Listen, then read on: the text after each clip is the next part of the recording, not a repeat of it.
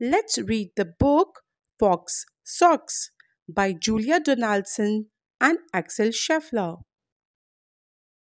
Poor old fox has lost his socks. He looks in a chest and finds his vest. On it goes, but I have got cold toes. Under the stair is a shirt to wear. The shirt goes on, but my socks, they have gone. In a cupboard up high, he finds his bow tie. The tie looks neat, but I have got bare feet. Under the mat, he finds his hat.